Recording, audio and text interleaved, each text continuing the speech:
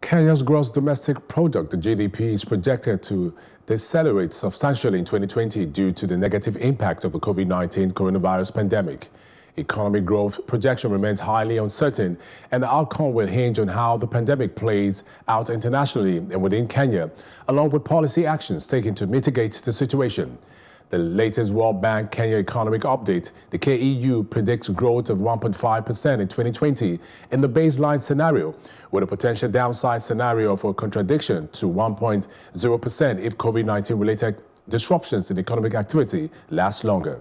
And joining us live is Monica Kanari, board member for the Kenya Fashion Council. Thank you, Monica, for joining us on the news. Thank you. Good morning. Good morning, and how are you doing today? I'm good, thank you. Many businesses have been affected. As a board member of the Kenya Fashion Council, how has COVID-19 impacted on that industry? It's a very strange situation and, of course, a very unknown space for everybody. What has happened is because, like for most of us, we're in the occasions and events business. So with occasions not happening and events not happening, you'll find a lot of people will not need or will not come to us or designers for what it is that they used to do before.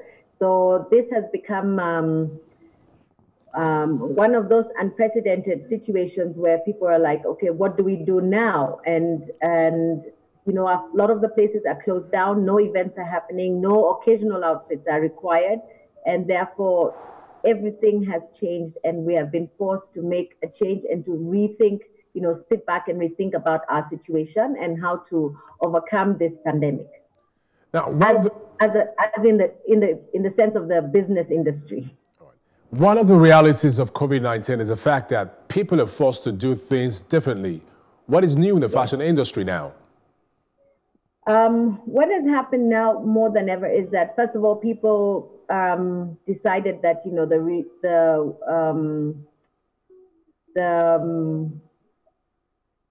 sorry, let me say that again. What we find is that we were all encouraged initially to sort of wear masks, and the masks that they were talking about were the disposable masks, and that seemed unaffordable for most people. And I think what happened initially across the board is that the designers said, look, we can come up with a different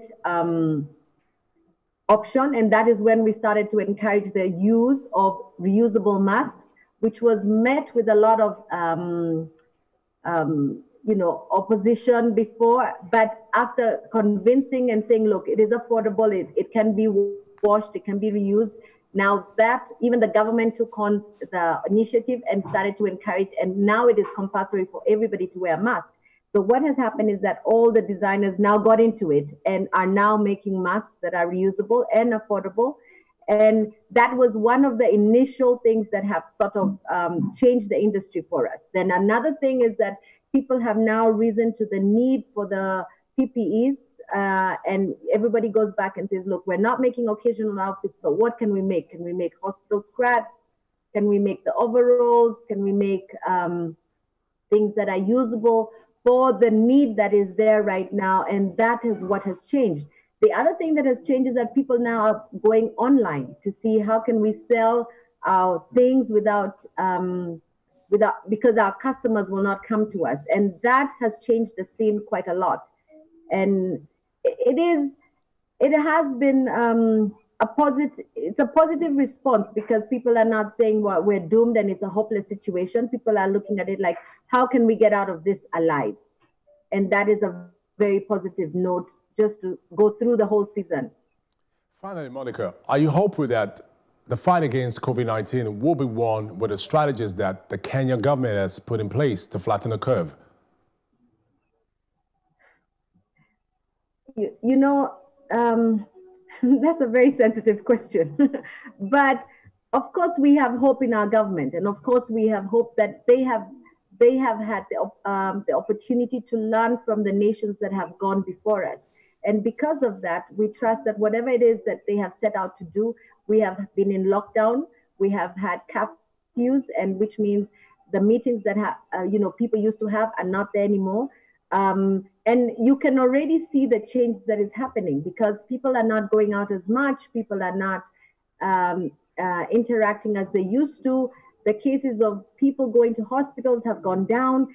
So what we find now are just isolated cases of the corona infections, which are, you can almost see how they have been spread. And because of that, we can see that if we maintain what it is that they're doing, then we will definitely flatten the curve, in the sense that if you can easily trace an infection and say, look, this person traveled from this area to this area, interacted with these people, and they're able to test those people and then also put them under quarantine, which has helped control the spread in that sense.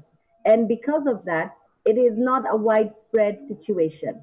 And we're hoping that if we maintain this for, I believe, I think the projection is within another 2 months, we will be able to see ourselves now sort of managing the situation completely. Monica Kanari, thank you for joining us on the news, and stay safe out there. Thank you. Thank you very much.